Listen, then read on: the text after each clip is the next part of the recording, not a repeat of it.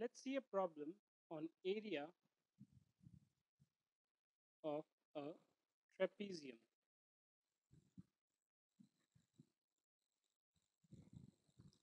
Question. Area of a trapezium is 360 centimeters square.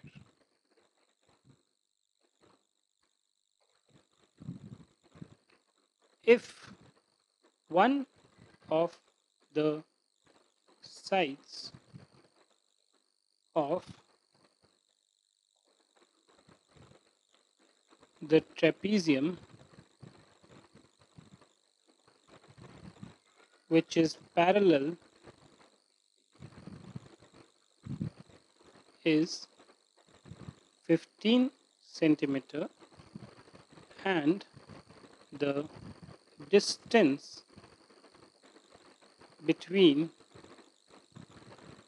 two parallel sides is 12 centimeter. Find length of other parallel side. So you are told that there is a trapezium. A trapezium is one wherein two sides are parallel. One of the sides of the trapezium is 15 centimeter. And the distance between the two parallel sides, which means that this is 12 centimeter. Okay? And the area is given to be 360 centimeters square. Now we know that area of a trapezium is what? It's a general quadrilateral. Area of a trapezium, which is equal to 360 centimeters square, is equal to half into height into sum of the parallel sides.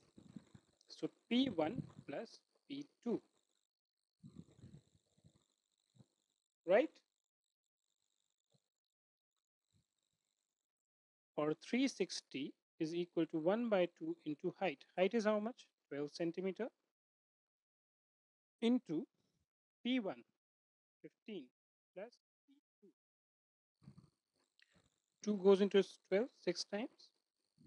So we get 360 is equal to 6 into 15, 90 plus 6 times P2. Now transposing this to the other side, you get 6 times P2 is equal to 360 minus 90 or 270.